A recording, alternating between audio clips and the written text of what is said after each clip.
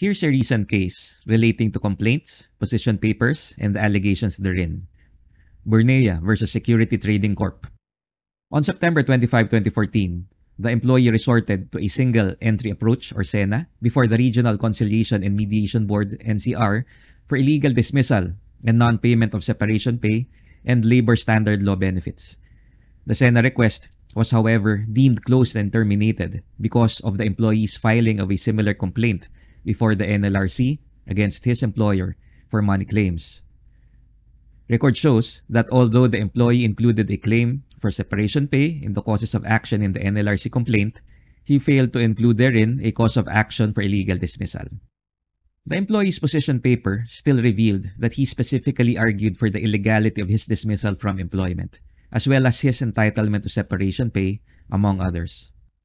However, the labor tribunals and the Court of Appeals refused to resolve the issues on illegal dismissal and the money claims concomitant thereto, such as separation pay, damages, and attorney's fees. Particularly, they ruled that since these money claims arose from a finding of illegal dismissal and the latter was not among the causes of action listed in the employee's NLRC complaint, they were precluded from passing on the issue of illegal dismissal under Section 12, Rule 5 of the 2011 NLRC Rules of Procedure as amended. Were the labor tribunals and the CA correct in not passing on the issue of illegal dismissal? The Supreme Court ruled that the labor tribunals and the CA were not correct. They should have addressed the issue of illegal dismissal. Section 12C and D, Rule 5 of the 2011 NLRC Rules of Procedure as amended, govern the rules on submission of position papers and replies before the NLRC. Such provisions read: the position papers of the parties shall cover only those claims and causes of action stated in the complaint or amended complaint, accompanied by all supporting documents, including the affidavits of witnesses, which shall take the place of their direct testimony, excluding those that may have been amicably settled. Within 10 days from receipt of the position paper of the adverse party, a reply may be filed on a date agreed upon and during the schedule set before the labor arbiter. The reply shall not allege and/or prove facts and any causes of action not referred to or included in the original or amended complaint or petition or raised in the position paper.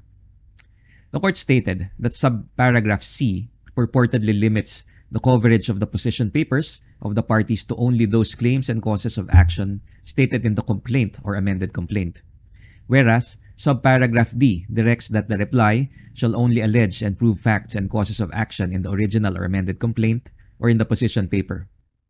The court took judicial notice of the fact that initiatory complaints filed before the NLRC are just blank forms wherein the employee complainant simply inputs his or her details, the respondent's details, and ticks off a checklist of causes of action which are applicable to him or her.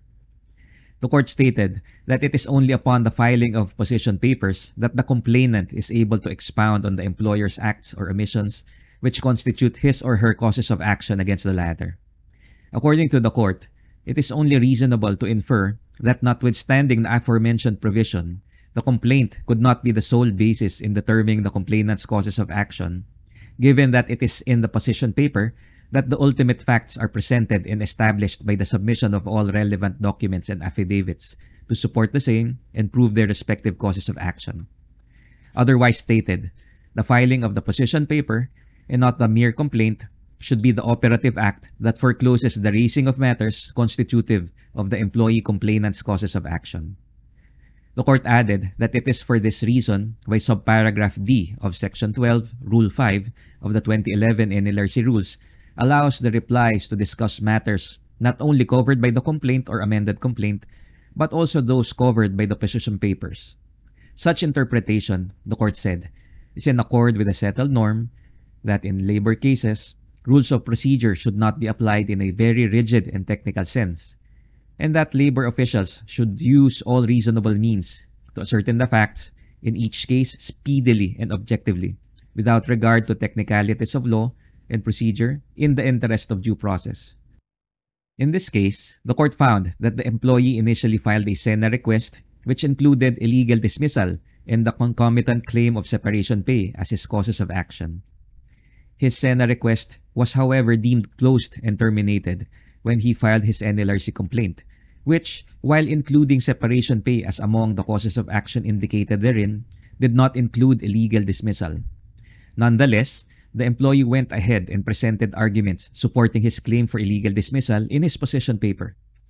For the court, the employee never intended to remove his cause of action for illegal dismissal when he essentially refiled his SENA complaint as his NLRC complaint.